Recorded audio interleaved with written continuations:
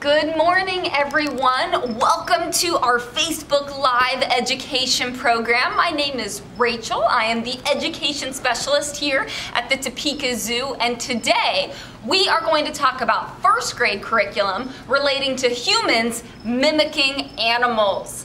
Now, last week for first grade, we talked all about adaptations. How adaptations are things about the way plants and animals look and behave that allow them to survive. It had to do with things like their claws, their teeth, their body parts, their behaviors that allow them to grow, survive, and meet their needs. Animals use these adaptations to solve problems as well. So today, what we're going to talk about is how humans actually look to animals and their adaptations as a way for us to solve our own problems. So when somebody copies something else, this is what we call mimicking. And you can find examples of mimicry all around the animal kingdom. What I have here is a picture of what at first glance looks like a snake. However, if you look closer, you might see that this is not a snake. Can anybody tell what kind of animal this actually is? So it's got what look like two eyes and a mouth down here. If you were a predator flying over or walking by, you might instantly think, "Oh, that's a snake," and stay away because you've learned that snakes might be an animal you want to protect yourself from. This is actually the back half of a caterpillar who cannot do you any harm. But by mimicking the face of a snake, it keeps itself safe, which solves its problems. If predators don't want to eat it, this caterpillar is able to survive and find the food, water, shelter, air, and space that it needs. Well, humans have a whole industry, a whole career field that we call biomimicry. Now, this is a really fancy word, biomimicry. Mimicry just means copying, and bio means living things, like plants and animals. So biomimicry is when people solve our own problems by getting ideas from nature. And if you look all around the room you're in or all around human inventions, you might see that a lot of the things that we create are inspired from nature. Let's look at an example of this. One of the easiest examples we might be able to see is this right here. This is quills from a porcupine. Porcupines, like some of these quills right here, have really long, sharp quills, and they use these quills for defense. It's not just porcupines that have spiky features all over them. Animals like hedgehogs, tenrecs, and echidnas do as well. Many plants, like the acacia tree, also have spikes all over them. So spikes in the animal kingdom are something that allows animals and plants to protect themselves. Well, humans have done the same thing. We have adapted many of our weapons, like swords and knives, as a way to protect ourselves by mimicking creations of spikes in animals. So by looking at nature, we are able to invent differing types of weapons.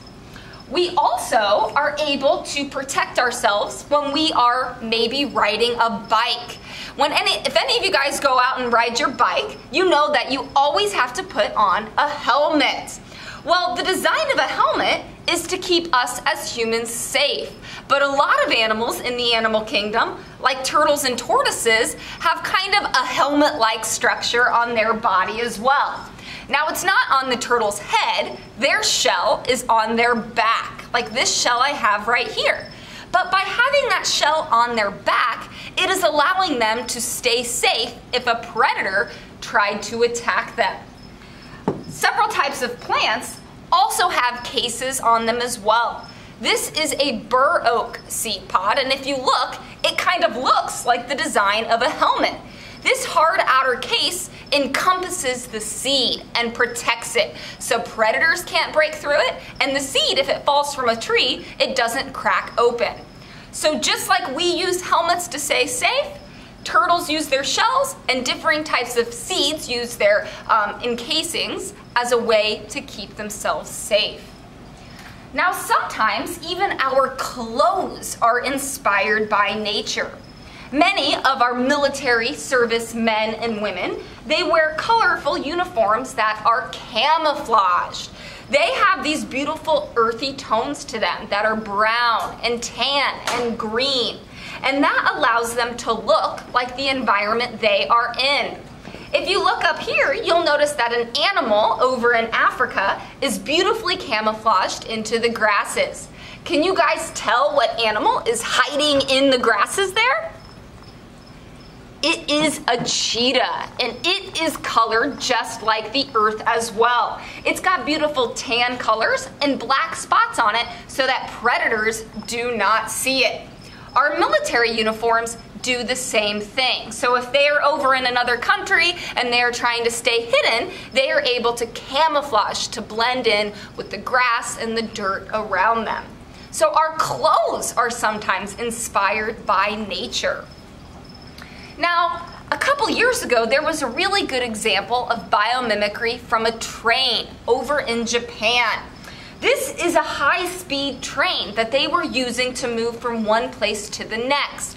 The problem was, when this train would go through tunnels, it would make a really loud booming sound, which people who lived nearby didn't like, obviously. They didn't like hearing big booming noises every time the train went by.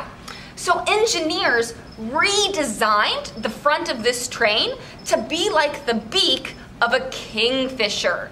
These are types of birds that when they fish, when they go and hunt fish in the water, they are so good at entering the water and their beaks are so perfectly designed that they don't create a splash when they go into the water, which means the fish don't hear them coming.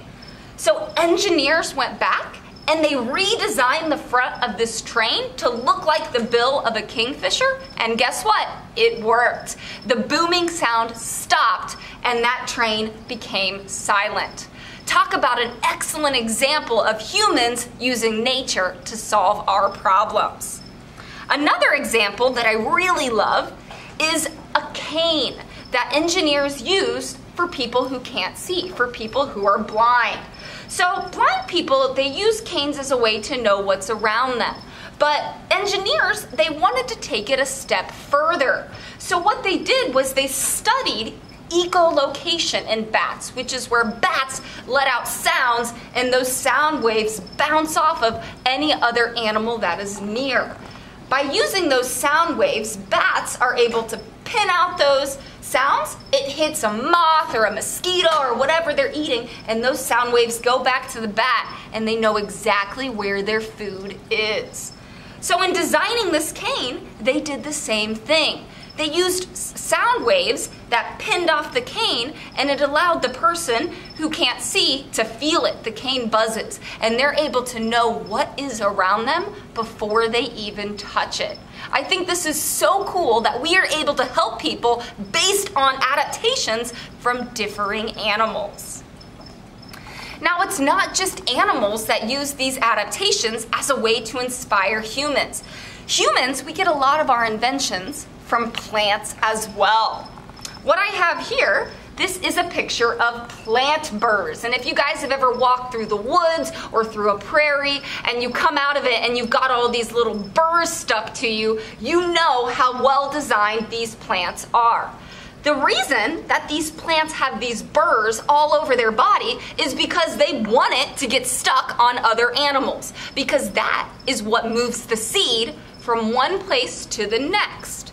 Well, humans were so inspired by the intricate design of the burrs that we actually based one of our own sticky objects off of it, Velcro. If you guys have ever had Velcro shoes or used Velcro as a way to attach a picture to the wall, you will know that Velcro works by hooking one side of the material into another. Well, Velcro is perfectly designed to mimic the shape of burrs in the wild. Very cool. One other plant example is the lotus leaves, which you might see on a pond. Lotus leaves are actually waterproof. If you notice, they collect the drops of water on top of them. The reason that they are designed to be waterproof is so they can float on the top of a pond really easily and they don't sink to the bottom. By doing that, it allows them to get the sunlight that they need for energy and for them to survive. Well, humans, after we studied and mimicked the lotus leaves, we've actually designed our own waterproof spray to spray on items like shoes so that when you're walking outside in the rain, your shoes don't get really wet. So by mimicking nature, we are able to solve our own problems. So what I want to do next, my friends, is I have two examples of adaptations that humans mimicked for our own inventions. So I'm going to show them to you, and this is a little bit of a quiz. I want you to see if you can guess which animal these designs were based off of.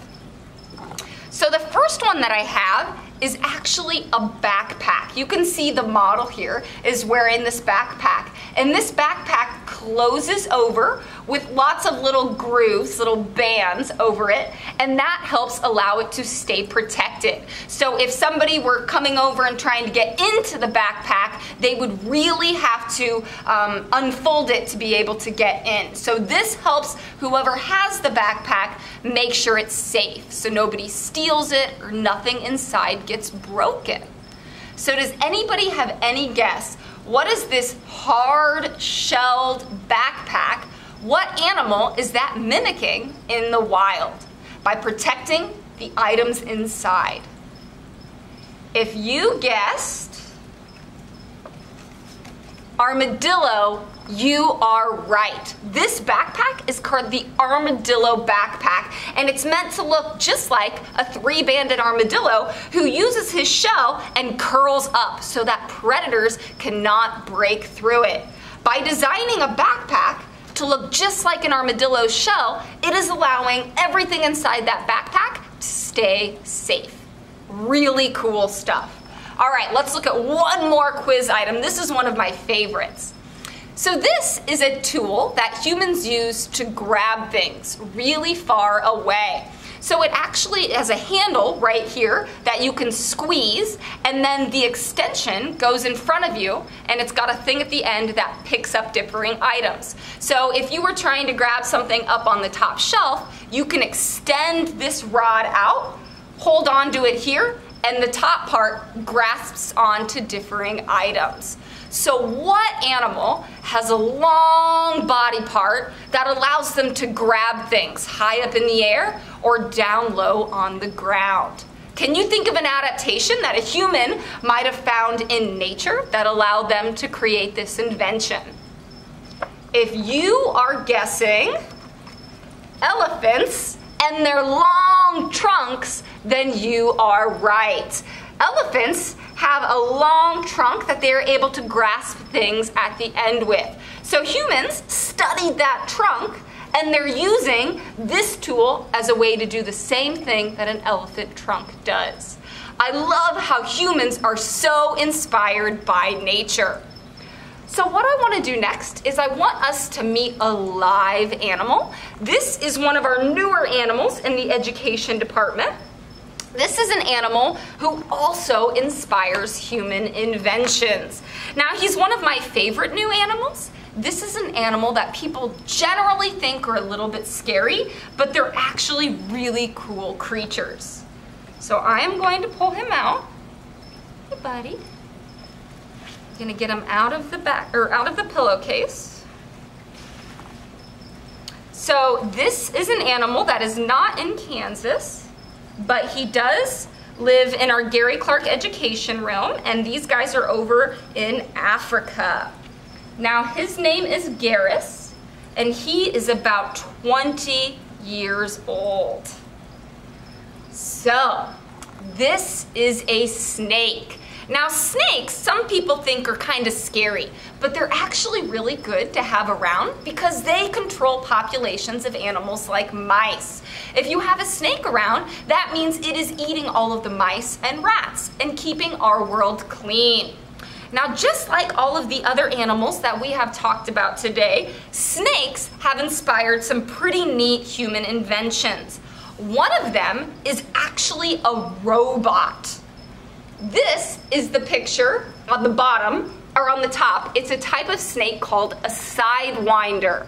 And these are snakes that actually move sideways. They don't propel themselves forwards, they actually go sideways, like this. Well, humans sometimes need robots to go on what we call search and rescue missions. So let's say somebody got trapped in a cave, and humans need to send in something to go in and see where that person is. Well, maybe it's too hard for a human to squeeze through. Maybe we're too big. They can send the search and rescue robot that they have created to look just like a snake that moves sideways. And this allows that robot to get into some pretty tight spaces and to move in all sorts of differing directions. So by mimicking nature, this helps keep humans safe, especially when we're in some pretty scary situations. Snakes are also studied for their skin. Snakes are really good at clinging on to things, especially snakes that climb trees. So sometimes engineers study the belly scales of snakes as a way to find materials like clothes that might grip onto things better. Some snakes, like Garrus here, actually have the ability to detect heat. They have what we call pit organs, which are organs on their lip, right on the top here, that allow them to sense body heat from animals like mammals and birds. Scientists oftentimes study how snakes can detect heat and use that to inform our own technology, like maybe figuring out ways that humans have the ability to detect heat as well through differing types of technology and equipment. So although an animal out there might be a little bit scary to humans, there is still a lot we can learn from nature. Did you guys know that everything that humans use, from our clothes to our food to the devices you're using to watch this today, like a cell phone or a computer, everything we use comes directly from nature. Now, whether it's something that we are using to invent an item, or it's just an everyday item that we use to survive and to solve problems, nature is very important. So you guys, when you are outside exploring, keep an eye out. Look at what adaptations might have inspired some of the inventions. And please, never harm an animal or a plant. We have lots that we can learn from nature around us. Now, if you are in first grade, I have a fun worksheet that I want you guys to do, inspired by today's class. This is called My Biomimicry Invention. And what I want you guys to do is there are 4 boxes. I want you to first pick an animal that inspires you and draw it in the first page. At the bottom there, I want you guys to describe how that animal uses its parts to survive. So maybe it's a kangaroo who has a pouch, and the babies live inside that pouch as a way to stay safe. So you draw a kangaroo at the top and the pouch at the bottom. And then on the back, you might draw the invention that you are creating based on this adaptation. For instance, maybe you have a lot of school supplies you want to carry. Maybe you create an invention that looks just like a kangaroo's pouch and acts the same way. And then at the bottom, I want you to write out what problem you are solving. Like, now I can carry all of my items in one trip. So create your own invention, draw the animal that it is based off of, and take a picture and send it in the comments of this Facebook video. The worksheet is linked in the video right now and will be on the Topeka Zoo Education website very soon. So that is our class on biomimicry today. Does anybody have any questions on humans mimicking animals and using their adaptations as a way for us to solve our problems? Any questions today? So as we are looking for the questions, I'll talk a little bit more about our ball python here. So these are constrictor snakes, which means they squeeze their prey. So Garrus here is not venomous. He cannot hurt me. He lives over in the grasslands in the forest in Africa, and he likes to eat small mammals, birds, lizards, things along those lines.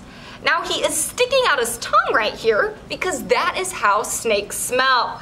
He is not licking his lips and saying, I'm hungry. He's actually collecting all of the particles in the air that we smell. They land on his tongue, and there's a sensor, an organ at the top of his mouth that tells him what he's smelling with his tongue. Now, ball pythons are one of my favorite snakes. They are very sweet and they're very beautiful. Garrus just got done shedding, which is something snakes do about every month. And so you can see he's got these beautiful, vibrant colors that allow him to blend in perfectly with the grass and the tree bark over in Africa. Okay. Well, if we don't have any questions, then that is the end of our lesson today. We will be back tomorrow for a second grade lesson on habitats relating to grasslands, and we're going to go out and meet a bigger animal in the zoo tomorrow. So join us then, 10 o'clock.